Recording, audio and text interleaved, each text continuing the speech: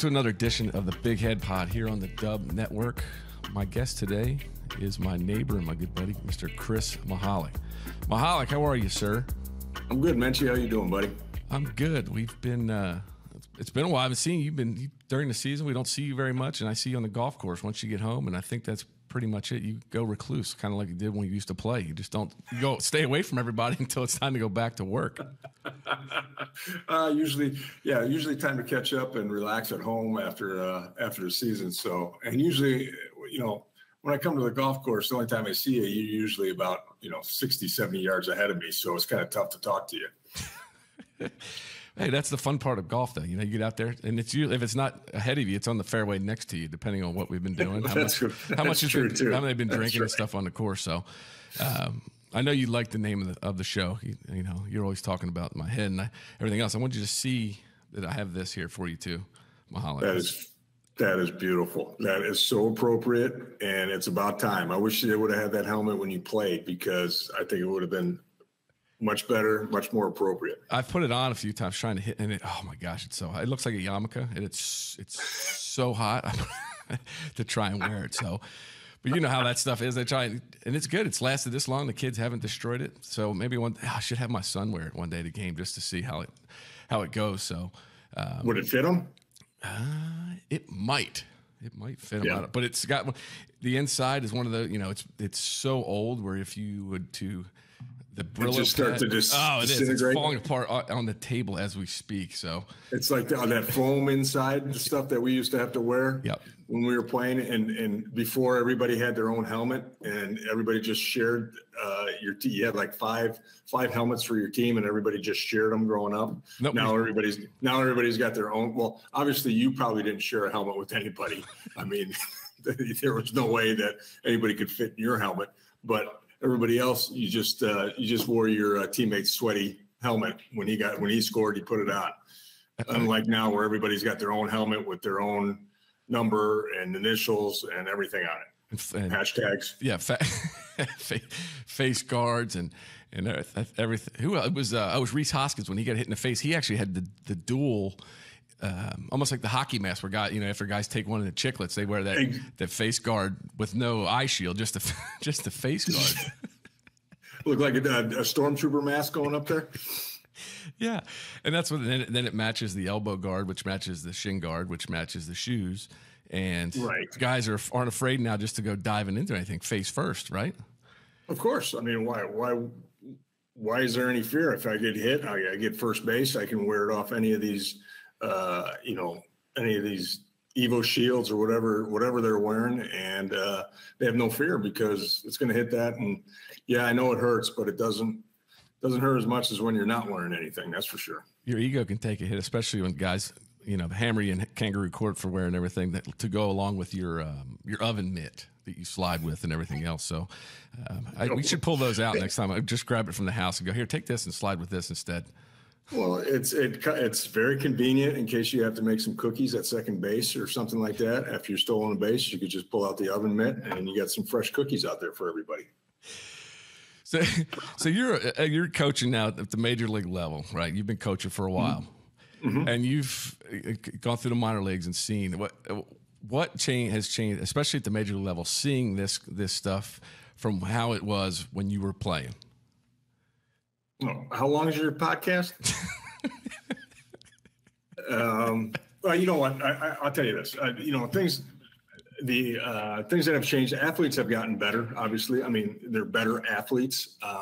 Now, does that translate to better baseball players? It depends on how hard they work at their craft. So, there's always going to be that debate of whether the brand of baseball is better, the fundamentals are better, and stuff like that. And I think it just goes to the individual player. How much do they want to hone their craft? Obviously, I think the biggest thing that's a difference between especially in the last, I've been coaching since 2010. So over the years of coaching, the biggest thing that's changed has been and I know everybody knows about it. It's the analytics. And the use and implementation of the analytics into the game. And I think you're starting to, there's good and there's bad that comes with that. And so I think you're starting to see, you're starting to see that teams are realizing that the information is outstanding. It's how we deliver the information to the players that makes it important and makes it valuable to each organization. How often? I mean, so you're with the Nationals right now. So during the game, how much time do you actually spend watching the game as opposed to sitting there looking at a screen, a monitor of something that happened before? How we were taught, the best way is to see it visually. How much time do you or see these guys actually sitting there watching it? I mean, heck, we talked about it. Guys sliding into third base and cell phones are flying out of their pockets. Right. That's definitely changed. That was the first one. That was the first for me. I remember when first broke in 98 with the Diamondbacks and Buck Showalter was our manager. I mean, cell phones were like not allowed in the clubhouse. I mean, they were, as soon as you came in, you turn your cell phone off. I remember having to go to him and asking him, hey, can I have my cell phone on? My wife's, my wife just had a baby and stuff like that. And he's like, yeah, you can, but don't be on it. I mean, I guess really the guy didn't break any rules because he didn't have the cell phone in the clubhouse. It was actually on the field. So I don't know if that would have been, a violation of the cell phone rule. But yeah, it's, you're right. There is, guys looking at the iPad, looking at this, always going back and looking at things that's obviously different. I mean, we used to run in and check, guys would go in and check from their at bat before to see where a pitch was. They do it every once in a while. I think now that, everything's so readily available right there in the dugout that I think players are looking at it more than the coaches are. I think the coaches are watching the game, seeing the nuances that are going on out there and what's happening and seeing how people react. And, every once in a while we'll check to see, where a guy was position wise when that ball was hit or, what was his reaction on that. I think a lot of times when you see coaches looking at that, that's what they're looking for so they can use it as a teaching moment. A lot of times guys, I think guys will go and look to see if it's balls or strikes a lot of times on the iPad or if, and sometimes pitchers will, I think for pitchers, it can be advantageous because if there's something mechanical going on during the game, you don't want to point it out to him on the mound because you just want him concentrating on getting somebody out. But in between innings, you can go, hey, this is what I'm talking about on this pitch here. And you can show it to him and then he has a visual and then he's done with it. But it can be very dangerous because guys can run to it all the time. And instead of watching the game, learning what's happening right now in the game, they're looking at maybe swing mechanics or stuff like that may be a little detrimental. We've seen in hockey guys coming onto the bench, older players taking the iPads away from them, just throwing it down. Have you seen any of that where some of the veteran guys even just look, just get away from this, just go focus on the game? Because like you said, they become too ingrained of overthinking what just happened. And you've seen both. You've been a pitching coach, and now you're throwing batting practice to these guys. Do they go to the older guys and ask the questions, or is it more kind of, I just want to worry about me and I know more than you type stuff? No, I think it depends on what type of veterans you have on your team. And, I think it doesn't even matter if you're a veteran or a young guy. It's if you have a team full of leaders, if you have guys that want to lead, then your players are going to gravitate to those and they're going to see, hey, what, last year, a great example, how does Ryan Zimmerman, go about his business every day?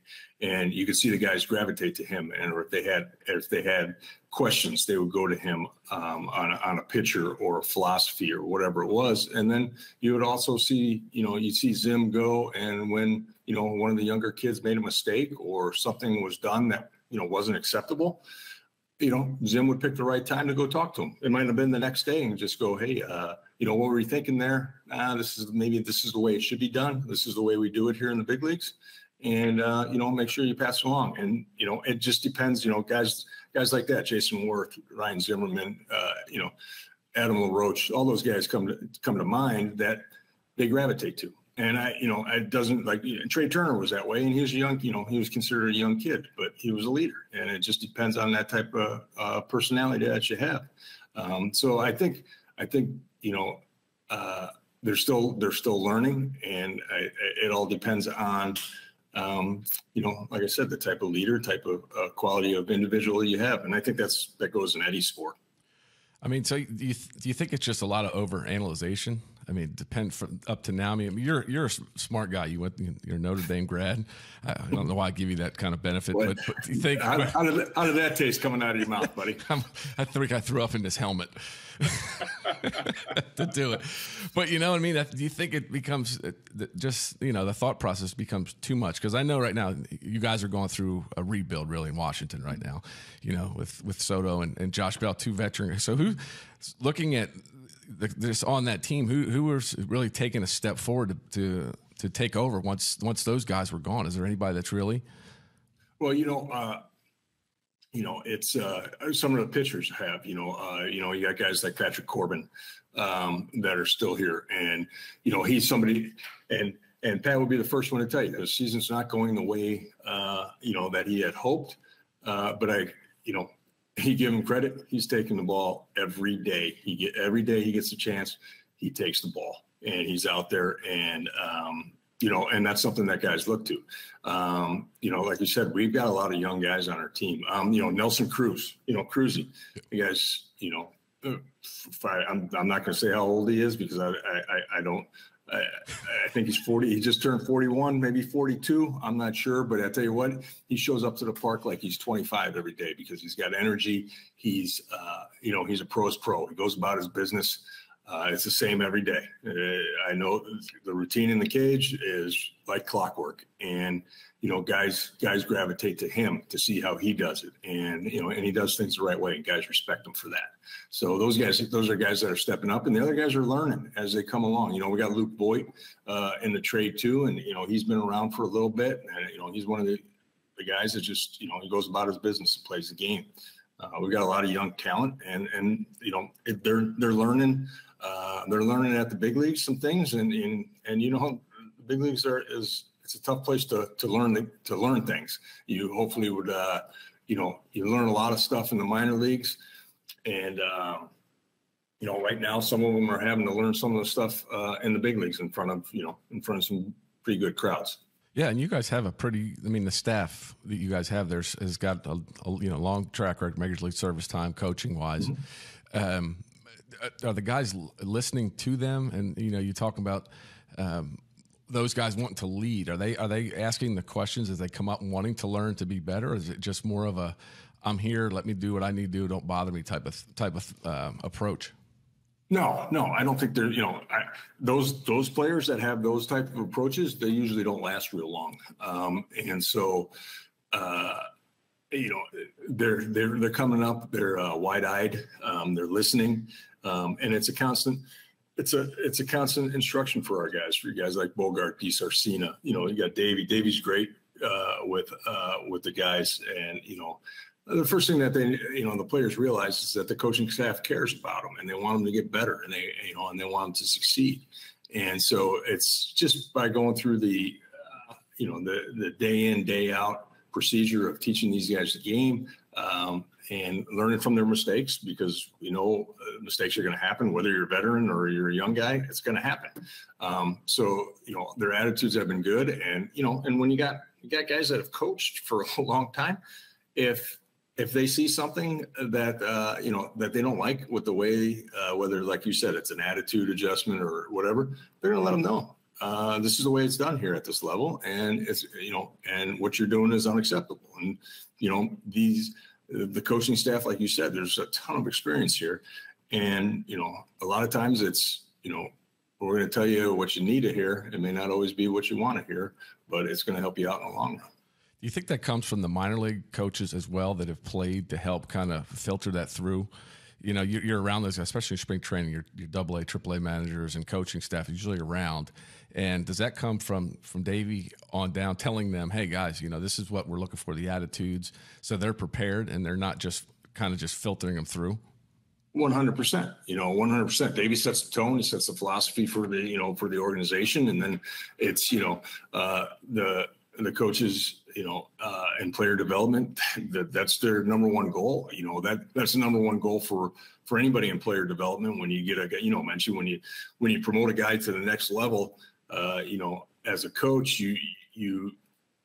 the thing you always tell, you tell the coaches, like when I was coordinating pitching coordinator, I would tell the pitching coaches, I said, you don't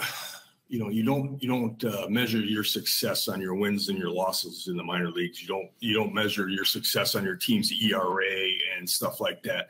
I said, your success, the way that I want you guys to, value your success is if you promote a guy to the next level, he goes to that next level and he doesn't stick out for the wrong reasons. He sticks out for the right reasons. He's ready. He doesn't miss a beat. He knows all the plays. He knows the signs. He knows how to, he goes up there and it looks like he should have been there for all year long. I said, that's how you measure it. And that's what our guys in player development do. They get them ready for the next level or 2 levels above, so that they're teaching them some advanced stuff, so that when they get there, they're not overwhelmed, and they step right in and hopefully they can contribute. And that's what our player development's all about. And like you said, that starts from the top down, and the expectations are there, and this is what we expect from you. We talked the other day about all these managerial positions that are open nowadays, and you mentioned Tim Bogar as that'd be a great candidate for one of these positions. Why do you feel that way? And a lot of people have questions. Everybody wants they want this guy, they want that guy, they want this guy. Well, he's done this, and this. What do the organizations say? Even Davey saying, this guy would be a great managerial candidate. What can they say, or what can they do to help kind of encourage that? Right. Well, I mean, the thing with, speaking to Tim, I'll speak for Tim, is that, it's the man. I mean, he's just a quality individual, aside from the baseball. He gets to know his people. He gets to know his players. And I think if you go and you talk to anybody that's played for Tim in the minor leagues, or even the time that he was in the big leagues with the Rangers, when he took over for Wash, you talk to the players and they're all going to talk about respect, that it's a two-way street. He respects them and they respected him. And he's a very passionate coach when it comes to baseball, but he's not emotional, if that makes sense. He's probably got a burning desire inside, wanting everybody to do well. But if you look at him, you would never know. He's probably like the duck on the calm water. On top, the duck looks all nice and, nice and calm and smooth, and underneath his feet are paddling away 100 miles an hour. Well, that's Tim. Tim, not that his heart's racing like that, his mind's going like that because he's 3-4 steps ahead what the next thing's going on, but he doesn't want anybody to know in that dugout. You look down at your manager and he's got it. He's calm, he's cool. Let's relax and let's play the game. And I think that's the best thing, as far as Tim goes. The way he deals with people, the way he respects people, and the way that he coaches, it's just, if I was a player, I know that there's no doubt in my mind that I want to play for a guy like him.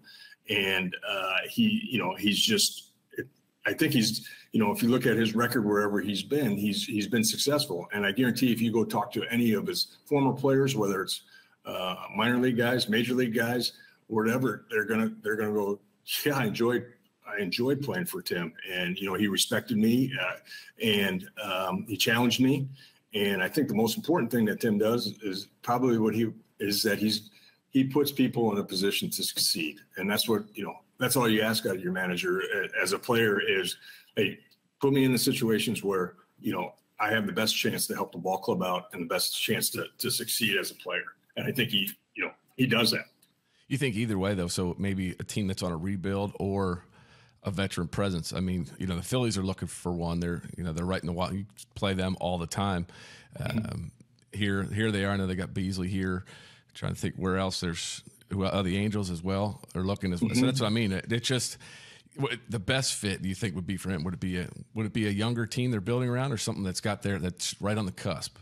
I think something that's, yeah, I think either way. I think either way, but I think that I think both scenarios would be great for him, because he would be, as far as a young team, he'd be great at building the foundation, and like what we just talked about setting the tone throughout the organization, what's expected, and being the being the personality, or the identity, I guess you would say, of the DNA, or however you want to say it, of the organization. But then if you're talking about a team that's on the cusp, he's got a World Series ring, with the Nationals. He's been doing this for a long, long time. And I think he would know the people that he would need to get that team over the hump, to say, or however you want to say it. But he would bring that attitude. Okay, guys, we're expected to win, and this is how we're going to win. And it's going to be you guys. And I think that either scenario, I think he'd be outstanding in. You hear all these names, like I said, thrown around for managers, guys that have never even managed or haven't even coached anything, and they're wanting to bring these guys in, as opposed to the guys that have been through the minor leagues, have been around, especially the guys that are in an organization that have been around and know, putting in the time. Just as a former player now, as at that level, what are your thoughts on that? Are you somebody that thinks that they to kind of really put in the time, or just somebody that jumps from a front office right into a major league role as a manager? Again, I think it all depends on. I think it depends on the individual. I mean, what type of experience do they have, in their playing career, or their baseball career, whatever you're talking about. Because you look at some, and I mean, you look at my former college teammate, Craig Counsell. I mean, he's obviously had success, and he came right from the front office. And you look at, Booney. Booney went from TV to managing the Yankees. Probably one of the, obviously the biggest franchise there is, and he stepped in, but again, Booney's got the baseball pedigree with his dad, his grandpa, all that. So I think it's the individual, but when it comes down to it, I think there's also, there's a big learning curve if you haven't been in the dugout. And for people that, haven't been around a clubhouse and know how a clubhouse is run, how people interact, 162 games, whatever it is, 180 days, 185 days, you're with the same person, same people every day. And you have to get along, you have to work with them. And for somebody that's never done that before, that's not easy. And, you have different personalities, you have different cultures, and this is all stuff that you learn, you learn a lot by being in the minor leagues, or even being on a big league staff as a base coach, an outfield coach, whatever it is. Those are things that you learn, and you learn how to manage people. And I think it's invaluable, especially when you're trying to get information, and you're trying to get a player to get better. You better be prepared, and you better have a little experience of how to deal with somebody, because you can't just walk up to somebody and give them information and then walk away. You have to know how to deal with that person. And I think that's stuff that comes throughout the minor leagues. I mean, when I first started out coaching in A-ball in 2010, my coaching philosophy, my coaching style, a lot different than the coaching now, or towards the end of, when I was a AA pitching coach, 2017 coordinator, whatever it was. Styles drastically changed, because I learned things that didn't work, and I learned what worked. And, and it's timing is huge when it comes to coaching people. And if you haven't been in that situation, sometimes it's tough, and the learning curve could be big if you don't have that experience. Yeah, it's amazing, like you said, how it's from where you said when you started coaching to how the game's always evolving, right? Everything changes, right. Hitting, pitching, and but you look now, when you were playing, you had guys, starters were going 6, 7, innings, correct? Now it seems like they just, 15 wins is going to be it. So as a coordinator, when you were doing that, what were you seeing as opposed to when you were coming up, long tossing every day? You were that guy out there. You were going to throw it by somebody, not really, but you were that guy to be able to go out and throw. You could pitch every day, right? You could be that guy. Do you see that anymore? Do you see guys throwing every day? Well, the key word I think you said is throwing. It's gone from pitching to throwing a little bit. I think it's starting to come back to pitching a little bit, which is good. When I was, the funny thing is when I was coordinating with the Marlins, we installed a throwing program. I walked in and that was one of the first two things that they said to me. We need to throw more strikes, and we need to keep guys healthy. And he kind of joked about it about keeping guys healthy because, that's kind of who's he? The minor league director, the guy that was in charge of hiring me. Okay.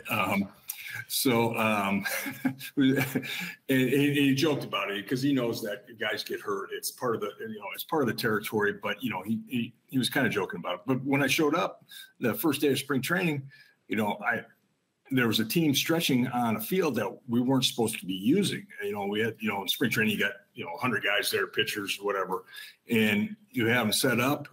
And I walked out, and there was this team was stretching on a field that we weren't supposed to be on. So I go over and I go, hey guys, we're stretching down on these fields here. I go, what team are you guys? What is this? Is this group A? You don't say anything about teams at the first, was this group A, B? And they looked at me and they go, no, this is a rehab group. And I looked, there were 27 guys. There were 27 guys in rehab with some type of shoulders, arm. And I'm like, oh my goodness. And so it was like, okay, so we put in a throwing program, got them on a structured throwing program, relaxed throwing program, made them start to focus on what they were doing every day, and gave them a roadmap. And we structured it and limited it and monitored it. And what ended up happening, two things started happening. Guys started getting healthy, and then guys started throwing strikes. And then the other thing that we did was, in the minor leagues, was we took off the pitch restrictions. The pitching coaches looked at me like I had 7 heads the first time we had our meeting, and I showed them the pitching, the pitch restrictions, or however you want to say it. And they asked me if it was a typo, because by July, by the middle of June, if you were in AAA and AA, you could throw 120 pitches if you were throwing the ball well.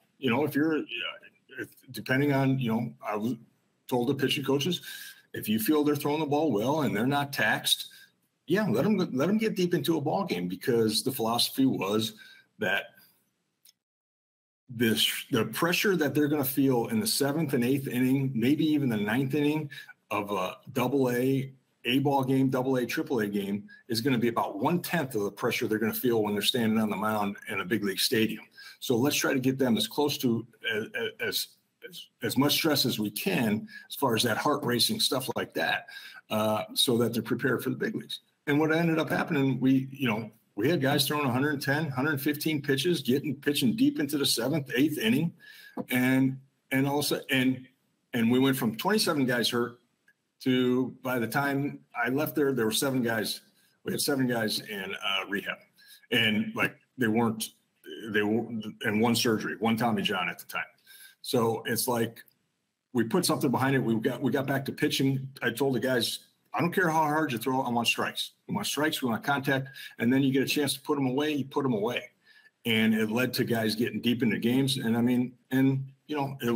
it's one of the guys two of the guys I can think of right now, Sandy Alcantara and Pablo Lopez, I think have benefited from that. Sandy's having an okay year. The other guy, Zach Gallen, he was traded, but all those guys started getting deep into games, and they got stronger as the year went on. And it was just something that right now it's taxing on bullpens that guys aren't getting deep into games. And it's unfortunate, because I think we need to get back to pitching and not just throwing. Is that why you're seeing more and more position players throwing now? when it was a rarity when we were coming up. Now it seems like it's every day somebody's coming, even if it's a 5 or 6 run game. Let's just throw you go out there. Hey, Mench, you pitch? Yeah, go ahead, go throw something. Is that why? Is that what we're seeing? Is because of this? I think it is. I think that's one of the reasons, and because of bullpen, guys in bullpen. You've got a lot of guys that are max effort guys in the bullpen, and they're 1 inning guys. It's, I mean, heck, guys threw 3 innings out of the pen. I was one of those guys. And granted, I'm not I was never as talented as these guys are now, or athletic as these guys are now. But sometimes the best ability is availability, and that was probably one of my biggest assets, was that I was available all the time and could throw every day. Some of these guys, that you're seeing now, max effort, mechanics. Sometimes break down over a season, and guys get injured. So a lot of times I think they're just protecting people instead of, and I shouldn't say protect, not like coaches didn't protect us, but they knew they had a pulse on who could do it and who couldn't. And I don't think like now, it just seems like when you stretch your bullpen thin, you run into that situation where, okay, we're gonna save our bullpen and we're gonna use a position player. I mean, and really think about it. I mean, like you said, it was rare, and it was usually for 1 inning. I mean, there's some games now where it's 2-3 innings of position player. And you weren't. I mean, like you said, you could throw every day, but they knew maybe every 4th day or something. You'd say, hey, you're not going to throw today. Period. Right? You would go in. Do you see guys coming in saying, "Hey, I'm able to go today," or is it just kind of a show up and guess, or are the kid or the guys actually coming to the pitching coach say, "Hey, I'm good to go today if you need me," or "Hey, I need a break"? Are you seeing more and more of that, or is it still just kind of, just throw them out there and then see what happens? No, it's well, here's some of the things too. Obviously it's the relationship that your pitching coach has, that you develop with your bullpen and your pitchers, and you can tell, you make it a habit of every day. When they're doing their throwing program, they're playing catch or, shagging in the outfield, you walk by, "Hey, Menchie, how you feeling today?" And, "Great, feel good." You get that. So you start to know your people. And then, "Hey, Menchie, how you feeling today?" "Hey, you good?" "Yeah, I'm okay." Right there, that tells me as a pitching coach, okay, Menchie's he's barking a little bit today. He could use a little break. I'll probably maybe try to stay away from him. So knowing your pitchers and knowing that conversation, as soon as it was something different than, "Oh yeah, I got you for an inning today. I got 3 hitters, right? I got you. I'm good." Okay, but "Yeah, I'm okay."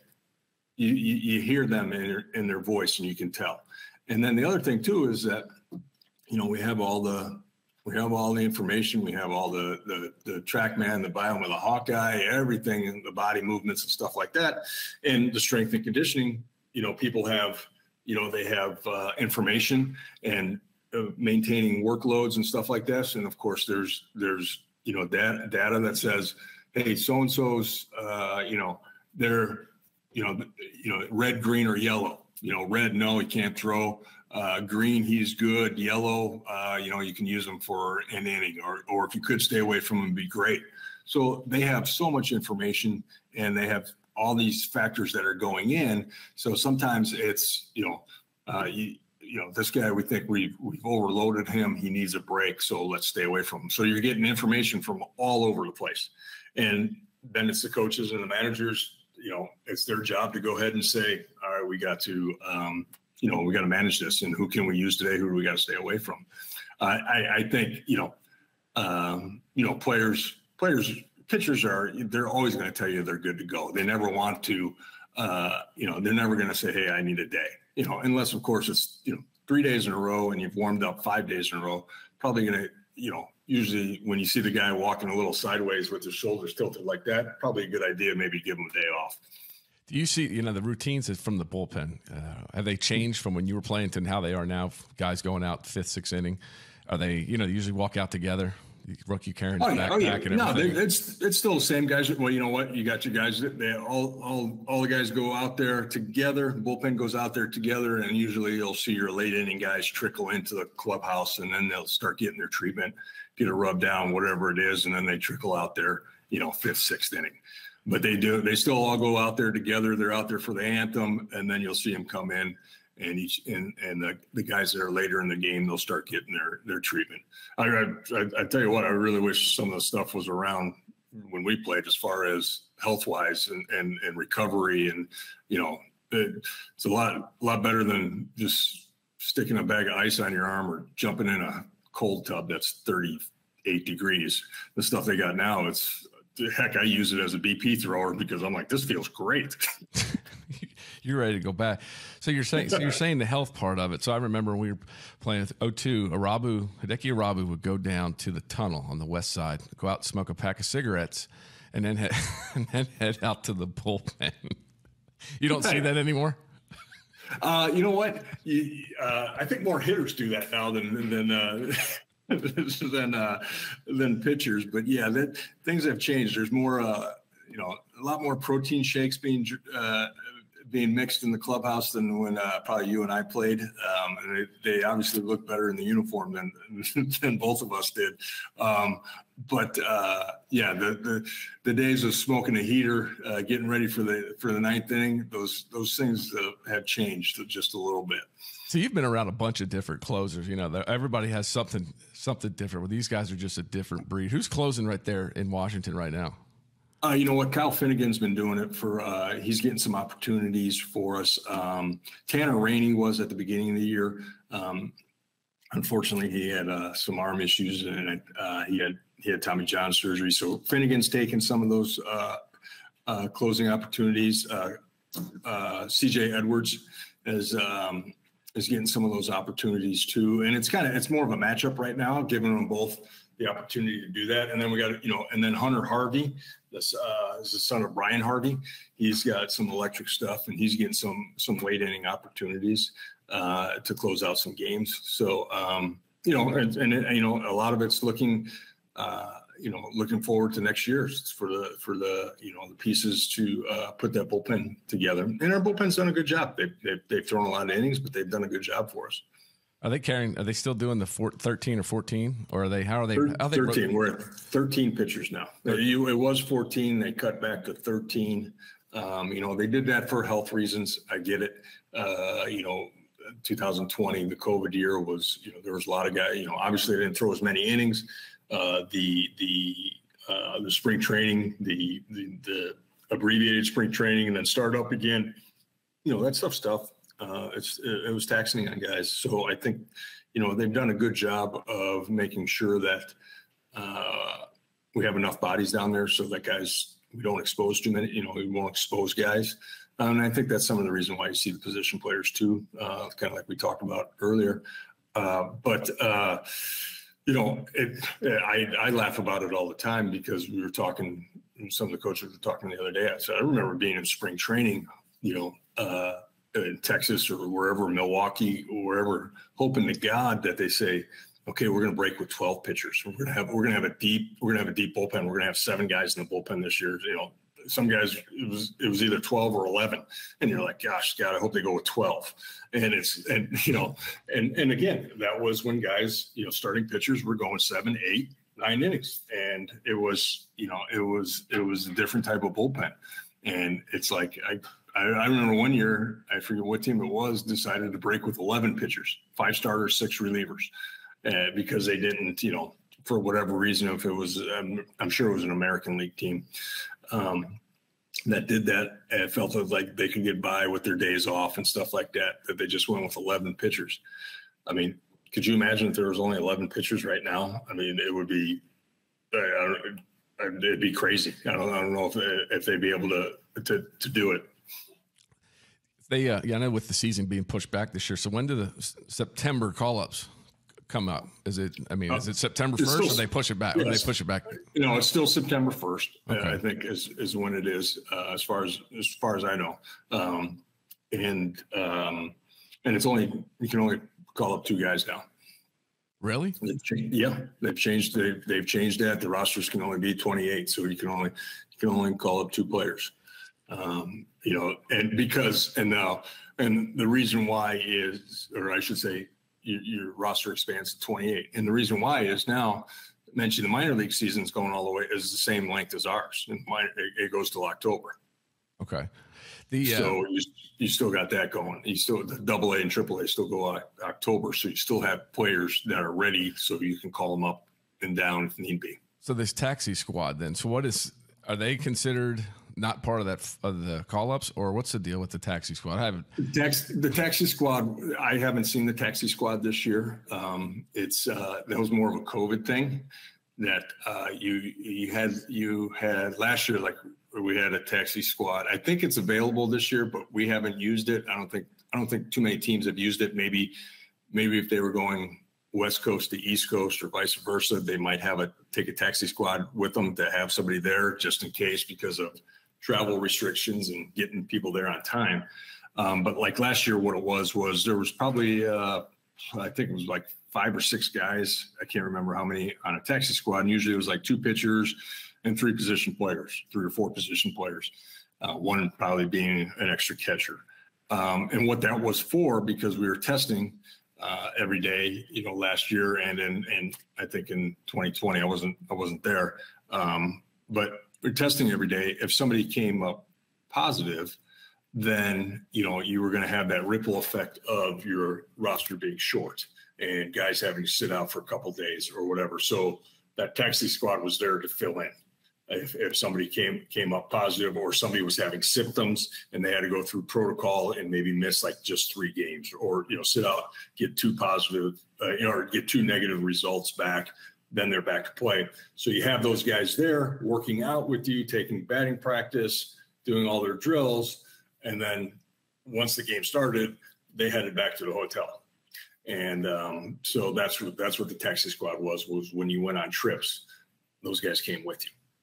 Yeah. So it was kind of tough for those guys to, can you imagine, being on a taxi squad, and all you're doing is taking BP for a 7-day road trip. And then you go back to AAA and now you're back in the game or even yet, you're at the tail end of a 10-game road trip in the big leagues and day 8, somebody's got COVID symptoms. They activate you. You haven't seen live pitching for 8 days and now you're possibly in the lineup.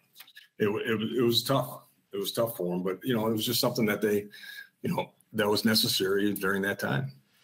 So, we were talking when we first got on the phone today, but we talked about today, we were reading that the union, the Players Alumni Union, sent out authorization cards toward unionizing minor league baseball players. I see being on both sides of the fence, playing, doing that and being a coach now. They talked about, I guess, having a video conference today with the union leaders to see, it'll be interesting to see how they, you're a player, and I'm sure you'll have conversations just to see what their thoughts are. But what are your thoughts on all that? I mean, it's a tough pill sometimes to swallow because of, what do? You want them involved, but at the same time, you want them to put in the work to earn that right to be a part of it. Correct. And I, like you, I just saw them. I haven't read in depth the, what they're shooting for or, what the whole thing entails. I'll be interested to read that. I think it's very complex, especially for minor league guys. I don't know. Obviously the landscape has changed from, when you and I played, and gosh, we sound old. I sound old when I played, but in the minor leagues, it was definitely a grind, and and a lot of the things that went on in the minor leagues were stuff that were character builders, and it was it when you got to the big leagues, it made it that much more satisfying, gratifying, I guess. And it wasn't even the playing stuff. It was the stuff off the field that was character builders. Where am I going to live? Where am I going to find a place for my wife and kids? How are we going to get there? How are we going to travel? All that stuff. And it was, it was that balance. And I would never trade it. Granted,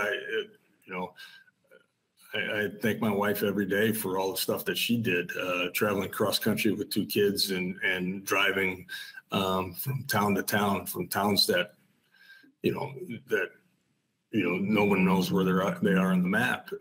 But she was there and she supported, and, without, you know how it is, Kevin, without them, we're lost. And what they do to keep the family together and to raise the family while we're playing a stupid kids game.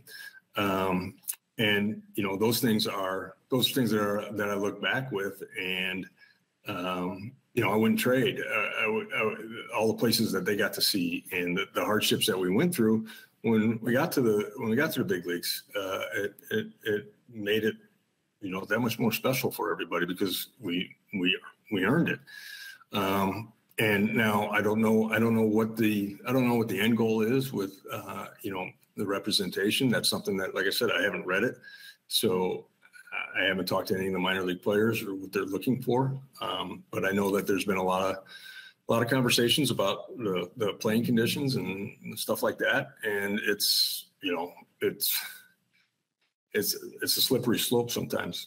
It is, because they talked about the minor league players being more and more educated on the process, which is great. Well, if they're educated on that, they can be educated on the process of, what do I need to do to get myself out of here? That was, like you talked about, the end game was getting to play Major League Baseball, and you were doing whatever you could with your teammates, right? You built that camaraderie with those guys, mm-hmm. and it was like college, right? You had your roommates, and you're building that mm-hmm. camaraderie, but you didn't want to stay here.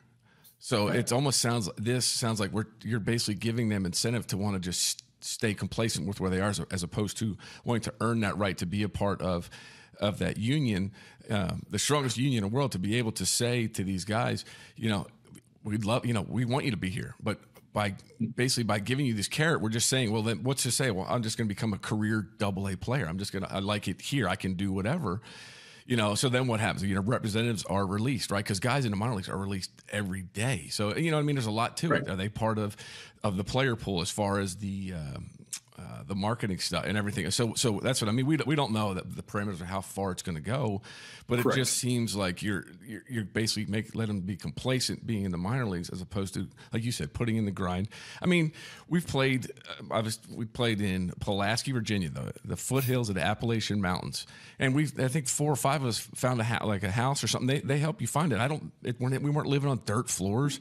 Oh, granted, you're riding buses for 8-9 hours. Okay, great. But the teams weren't going to let you just sit out there and die, right? But they were going to make you earn what you had to do. And unless you were a bonus baby, right? A lot of these guys are free agents. Like, here you go. Here's a bag of peanuts. Go play baseball. Correct. I mean, I knew, like you said, the end goal was to get to the big leagues. I knew I wasn't going to make a living. I wasn't going to make a career out of being a minor leaguer. I mean, granted, I played quite a bit in the minor leagues, but what allowed me to play, that long in the minor leagues was that, I played a little bit in the big leagues, and then I was able to make some money after that, because I had, I had earned it. I had pitched my way into being able to have a salary that allowed me to support my family and stuff like that, especially, towards the end of my career. But it was always that grind that, when I was in AAA making decent money, I wasn't like, oh, this is great, I want to stay here. No, it's like, I want to get to the big leagues again, because that's where the best competition is. That's what I've strived to do. I never grew up going, played in my backyard going and pitching against my brothers, going, all right, this is Game 7 of the High A Carolina League championship. Hey, here we go. Bases loaded. I'm going to strike it. No, it was, I'm in Yankee Stadium, or I'm in Wrigley Field, and I'm going to bring the Cubs a World Series, and that's what it was about. It was about being in the big leagues and practicing your, when you're 10 years old, practicing your Hall of Fame speech, because you think, you're that good. It wasn't it wasn't to get the, your plaque on the wall at the, at the Modesto A's and Cal League, which, I never planned on playing in the Cal League for 4 years in my career. I can tell you that, but it happened, and I had to grind it out. And then it just made it that much better when you got to the big leagues. And I just, there was never ever a thought of, oh, I can make a living doing this. No, it was, I'm trying to reach an end goal. I'm trying to reach a dream that not everybody gets the opportunity to do. I'm very lucky to have a uniform on. I am lucky to have a AA, AAA uniform on. And I hope to God I'll be blessed to have a major league uniform on someday. And that's why I kept doing it. Not so I could have housing taken care of or stuff like that. And I understand. I understand that those are tough things, and they are stuff away from the field that are burdens. But you know what? They're burdens for a lot of people that don't have the opportunity to play a game.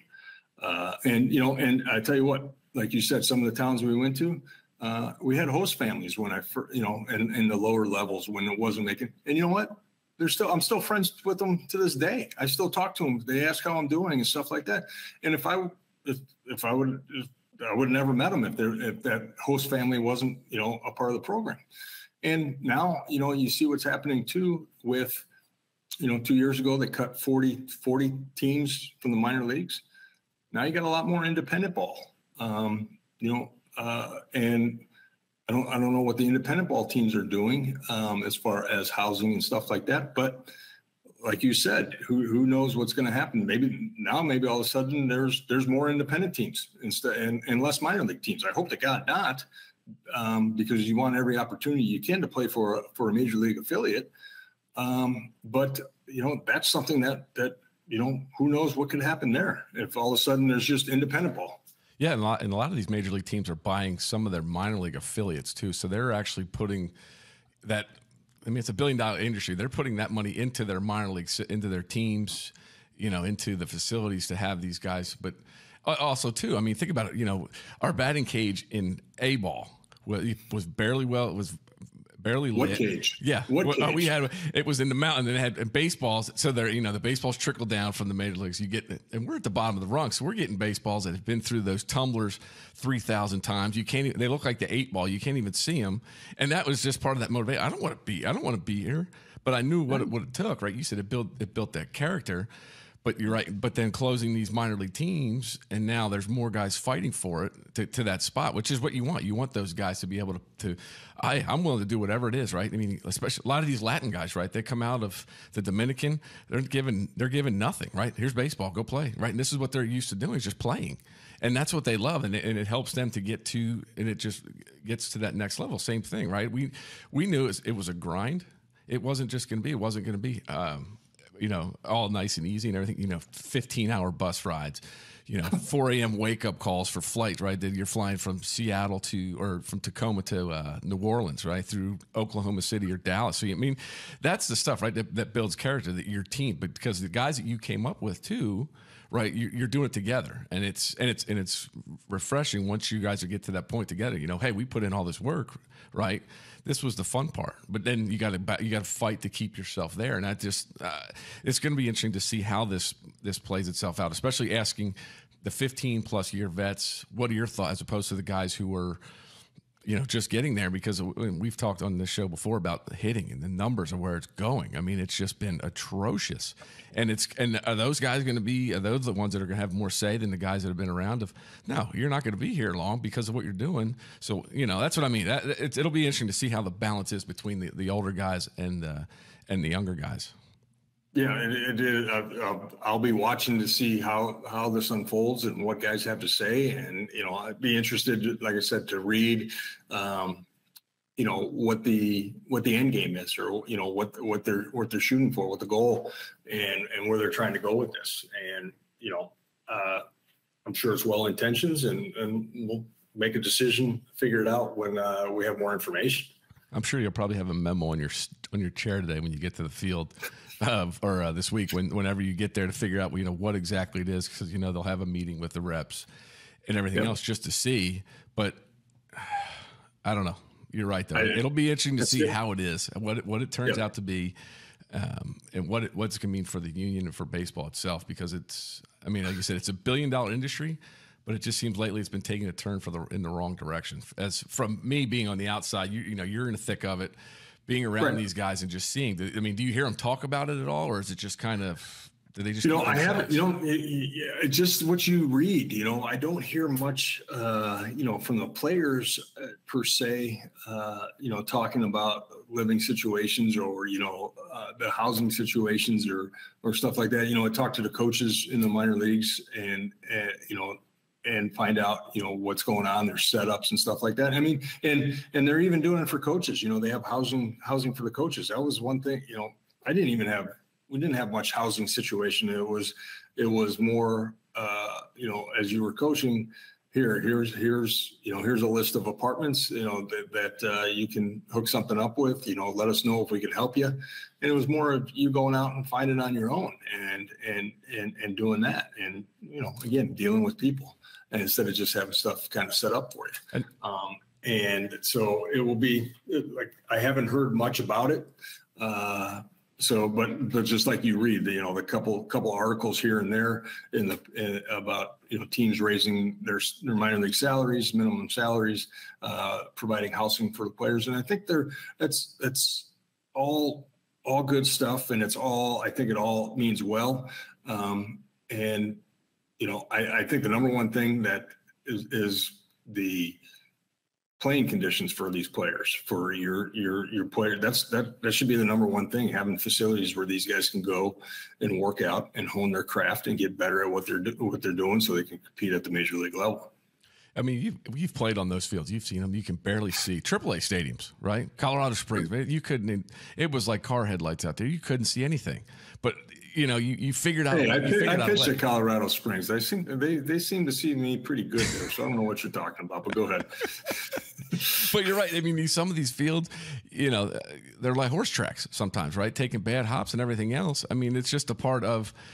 It's more motivation to get me the hell out of here. I need to. What do I need to do to get out of here, right? To be able to. Right. And when you're once they start to set the teams in spring training, they. Okay, you're going to AA. They would have a list of the people to reach out to, the housing aspect of it. So you knew it wasn't like you were just, here you go figure it out. Right. And I think they're making it sound like these guys are living in, below standard poverty and everything else. No, it's not. It's just, granted, you come in post-game spreads or some PB&Js and this, but like I said, it was all that motivation to want to get the hell out of here as fast as you could. Right. Well, and you know what? Teams have done an unbelievable job with nutrition. That's one of the things that they've made. That's been different. I mean, like you said, post game spread. I didn't get a post game spread till it was AAA, maybe AA, maybe a couple times in AA we'd get some post game spreads. But for the most part, I don't remember getting spreads until AAA. Or any good spreads, I should say. But, now in A-ball, they're getting post-game spreads, and they've got a budget and it's healthy meals. It's, they're bringing in, they're bringing in Outback. They're bringing in, Carrabba's or Olive Garden for these guys to have, protein and carbs, good carbs and all this stuff. And they have pregame spread, pregame meals and stuff like that. And so I think they're doing a great job of making sure that they're putting good food into their players' bodies, which is awesome. So their food is taken care of. Now, it's just like you said, it's that incentive of getting and wanting to get better and better and better and get to the next level. But they're different motivations than when we played. It was to get out of. I want to get out of this place. I'm tired of this. I don't want to share a seat on a bus. I want to have two buses instead of just one bus for 40 guys. So it's definitely changed. It has. I remember teaching. Some of the Latin guys couldn't speak any English really, and just helping them go order food. But we figured out the good stuff, right, to eat, the healthy stuff. So, that was part of but like it almost, you talk about now, you said they have these spreads almost as if they're basically just doing it for them. From what it sounds like as a player, you're basically holding my hand as opposed to trying to earn it. No, earn that. Granted, those spreads cost fights too. You remember that? People go in there and start fighting on that little table and everybody's wanting and right. But that was fun. That was some of the fun stuff because, hey, they're going to fight today, right? You knew it was coming. Right. Oh yeah. You're tired of having pizza again, or or, on a getaway day. So there'd be a fight whether we're getting pizza, Subway, or did we want to, get, Popeye's chicken for the bus ride, and guys, of course, there'd always be a fight. You're absolutely right. But I think the thing on the food, thing is that people started realizing that, and this is probably more from the business sense, Menchie, is that, I'm an organization and I've got $1 million investment. I want to make sure I'm putting the right fuel on this guy, or I'm giving him the opportunity to eat correctly instead of eating McDonald's like we used to eat all the time, or, eating off the value menu. So I think that's, it's kind of, it's the old, hey, I got a Ferrari and I'm going to put in the 87 octane in my Ferrari. And I think they finally realized that, hey, we can provide these guys with, a little bit better food. It's probably, and make sure that they're eating healthy instead of, all the time we're seeing that they're eating food that's not advantageous to them competing on the field. The Nuke Lelouches of the game. Because you remember, too, when those bonus babies would come through, right? The guys, your first-round picks coming up, and everybody was kind of like, when are you going to buy the spread type of thing, right? They were looking for them to, right, to do it, right? And that's what, same with the big leaguers that would come down and rehab. It was expected. Right? Everybody was talking about the unwritten rule that you were down there, that you had better, because if not, they were going to wear you out. Right when you got back to the big leagues, if you didn't, you went down on rehab and you didn't buy them a spread down there, didn't get them, like you said, Outback, some steaks, something. You were getting fined way more in the big leagues by your teammates than what it was going to cost you to buy a spread down in AAA. And it got up there in a hurry because somebody in AAA or somebody in AA always had a friend, played with somebody in the big leagues, and it was a quick phone call. Hey, and I'm just using it. Hey, Menchie didn't buy us anything, or even better. Hey, Menchie bought us some Domino's on $5 pizza night. That didn't fly over real well either. And that was coming through a kangaroo court too. They were definitely going to find that way. Oh, no doubt about it. No, there's no doubt about it. Well, I wish I was playing now. You see what Scherzer got the guys in, I can't remember if it was in Syracuse or Binghamton when he did a rehab down there. Now, what did he end up getting? I think I read something about it. He got everybody on the team, Apple iPods, the new iPod or iPod Pros or whatever. Oh, the EarPods. He got everybody on the team. Yeah. AirPods. Yeah, there you go. Exactly. They probably don't have them. They're probably looking for the food more than anything. Well, you know what? I don't. Well, no, because they got good food now. So true. I mean, that would have been like, that would have been like back in the day, somebody coming down and getting everybody, our PlayStation 2s. That would have been nice to sit on my chair. Yeah, one of those things. Then the problem is they get on there and you have guys that go through there grabbing them, stealing stuff and running and running off of them and going off into selling them and everything else. I mean, exactly. But that was the fun times of the minor league ball of just the travel, the different cities, the towns that you would never even think about going to visit. Just but it was fun just to be there, to see the nuances of stadiums. I mean, did you play in was it AA Chattanooga that had the Camels? Yeah, AA Chattanooga. I was in Huntsville. Yes, I was in Huntsville, and we played in the old Chattanooga Stadium, and they had the Camels out in center field, and the Camels had helmets on them because I think PETA complained about them, so they put baseball helmets on them to protect them from home runs, I guess. And so they were out there, and God, did they stink. I mean, it was, summer in Chattanooga, as hot as can be. And when you're out there shagging and you're like, man, what's that smell? And it's the freaking Camels. And they're just, oh, God, it was unbelievable. But yeah, I mean, the minor leagues there's stories down there. I mean, you talked about bus rides. I remember I was in, like I said, I was in the Cal League for parts of, 3-4 years? I remember being on a bus and we were driving back in the middle of the desert and driving back to Modesto, and the bus driver, bless her heart, and Bussy. And back then, what's it, the Bussy? Yeah, just Bussy, as everybody would tell everybody. Bussy, yes.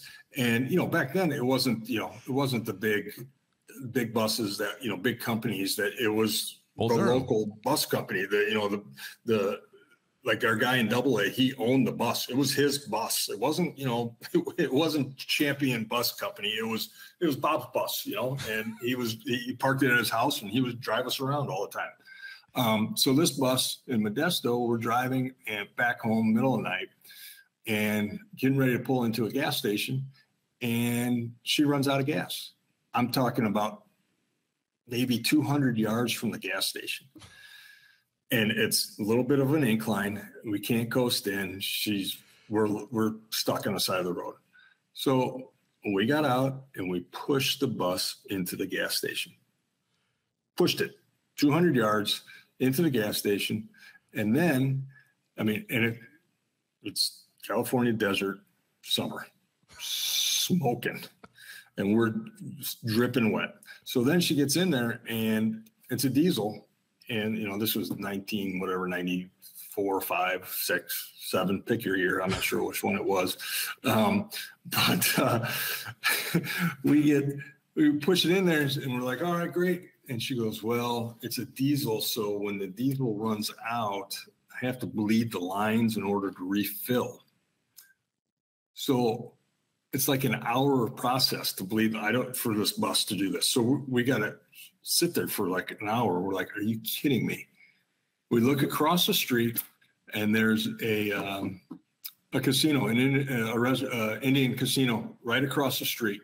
You saw 25 guys walking straight across that street. We spent an hour and 10 minutes over there in air conditioning, playing blackjack while our bus was getting filled up with diesel. And then all of a sudden, this was back before cell phones. Manager comes in. He's like, all right, bus is ready. Let's go. Bus was out in front of the casino. We all walked out and, we pushed the bus. And I think we all made like 60, 70 bucks back then, which was, a ton of money to us. We were all excited. We actually gave her some money for breaking down because we all won at the casino. Those weren't the sleeper buses. Those are the Bull Durham buses that you were.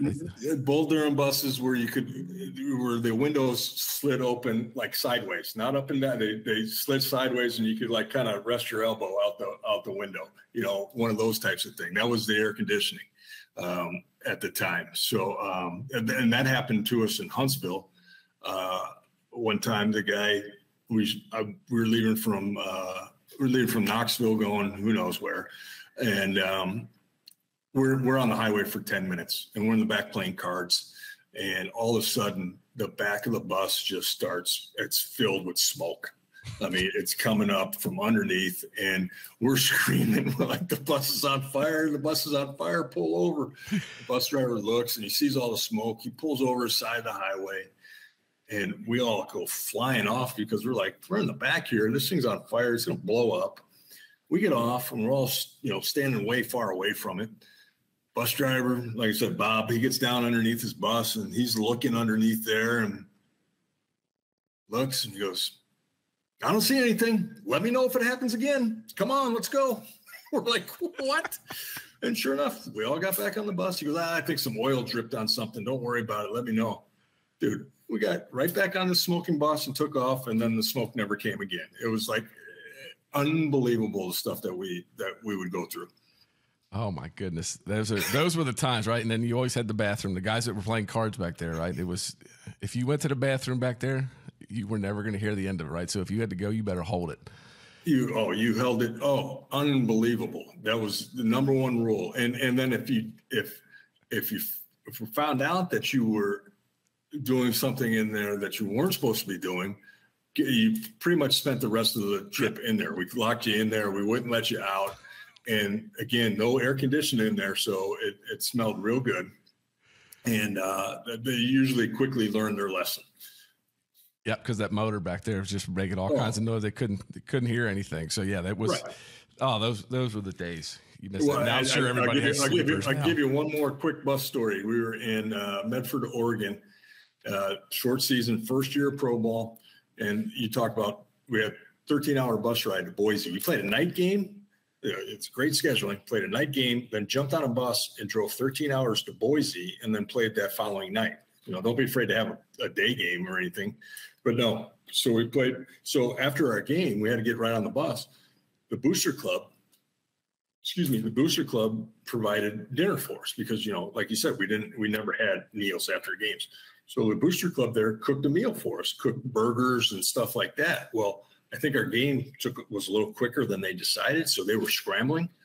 Well, needless to say, the burgers weren't cooked probably as long as they should have.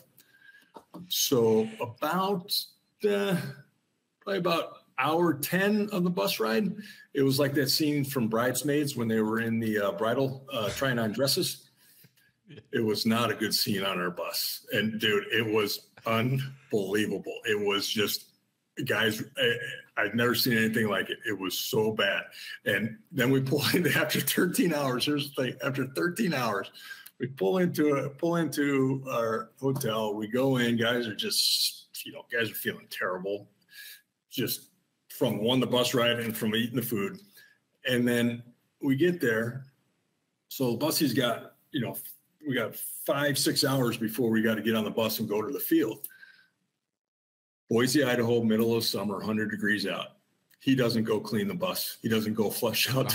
We get on that bus, and guys started getting sick again from the smell. Everybody was in the front of the bus. We had all 30 guys like in the first 10 rows sitting on each other because nobody wanted to go sit by the back. Oh my goodness. Those were the days. We were wearing him out. We're going, what are you doing? You got to get this thing clean. Oh, I didn't know where to go. We're like, who cares? Find somewhere. Oh, the heat especially in the motor in the back, just marinating that, just pushing it forward. So yeah, you had to be brave. And that's why it was usually the older guys that sat back there. So if you went back there, they didn't want to deal with it.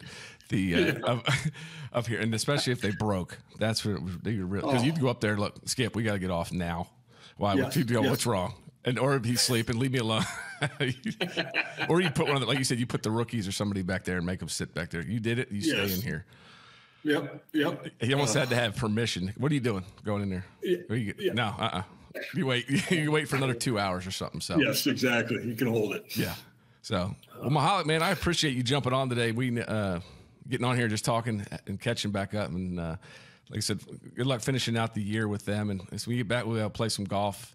And I'll try and outdrive you a little bit more. We'll see if we can share a few rounds or whatnot. You know, we have our golf thing coming up here soon too. So that's always a good time together. What do you got coming up? Sometime in October. Our alumni. Oh yeah, yes. An alumni for Jack. So yeah, that'll be fun when you get back. So hopefully I don't even know when the season ends. Sometime in October now, right? I can tell you August 5th. October 5th. I'm sorry, October 5th. October 5th is when it ends because it will be. An extra week. I think we extended it because of the lockout. So okay. It'll be home a little bit later. Hopefully the tournament's the following week. I think it's like I think it's 3 weeks after that, something like the 21st or something. So okay, cool. So yeah, cool. Well, I look forward to it. Absolutely, man. I appreciate it, and I'll be in touch, man. Thanks. Anytime, Chris. brother. Yes, anytime sir. Anytime you want to bore your listeners or anything like that, just give me a call back and we'll talk some more. Absolutely, man. I appreciate it. Thanks, Chris. All right, man. See you. All right, talk to you later.